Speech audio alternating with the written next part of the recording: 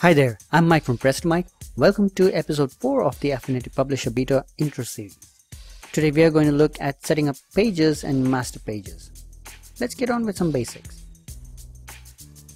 I have a cover page already set up in A4 size. Let's create a couple more pages. Here's a tip.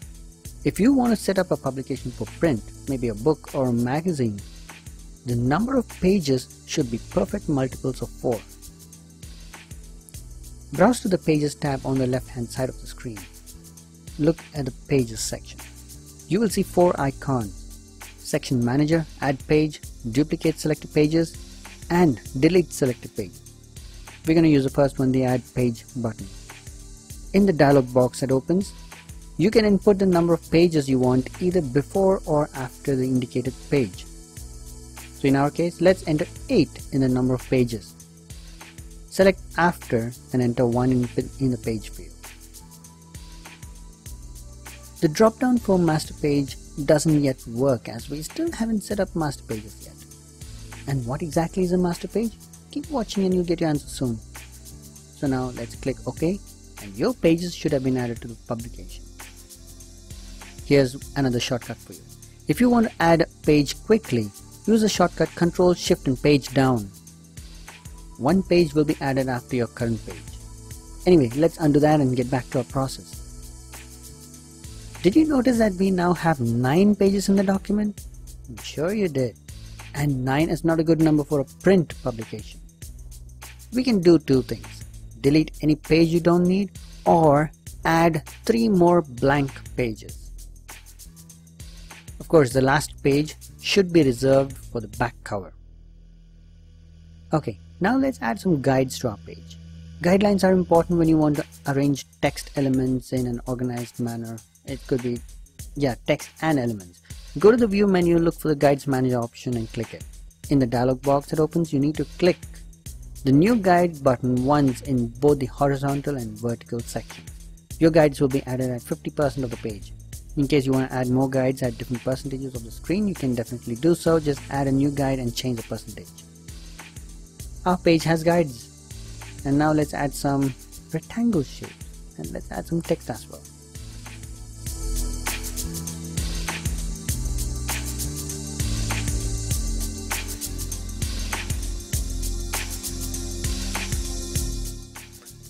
To be uniform, we need to create the same set of shapes and guides on all pages. Don't you think this is going to take forever? We have just 8 pages, so that's okay, but if you have a 30 page or let's say a 100 page spread, that's going to take forever. So there is an easier way: master pages.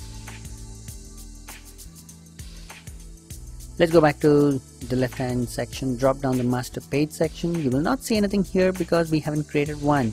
The master page is primarily a template or a blueprint, if you may, of a page or design.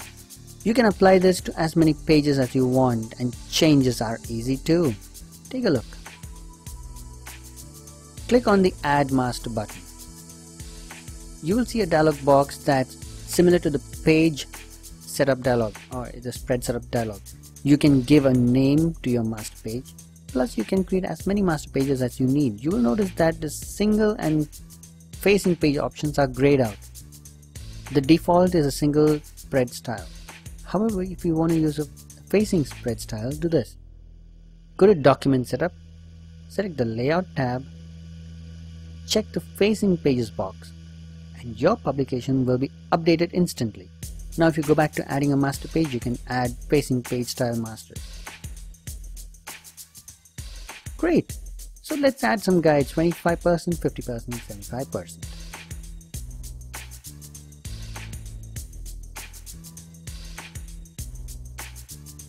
Copy the rectangle shapes from the page, go to New Master Page and paste. Now you can apply that master page to another blank page. You will see the shapes appear automatically. But there's one thing you should know: you cannot change the content or text in the shape.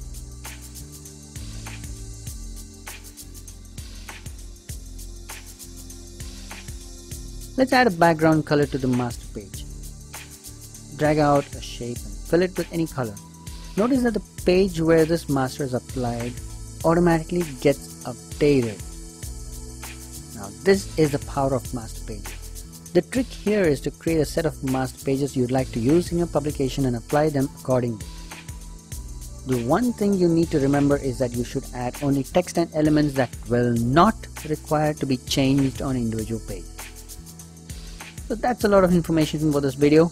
In the next one and in the upcoming videos, we're going to take a look at more work with master pages and pages, and there's still a lot more to learn in Affinity Publisher. So the final episode in this series, or maybe the next, is going to be that we're going to create an ebook style like Scott Kelby's ebooks. So keep watching, keep waiting, and don't forget to subscribe. Thanks for watching, and I'll see you in the next one.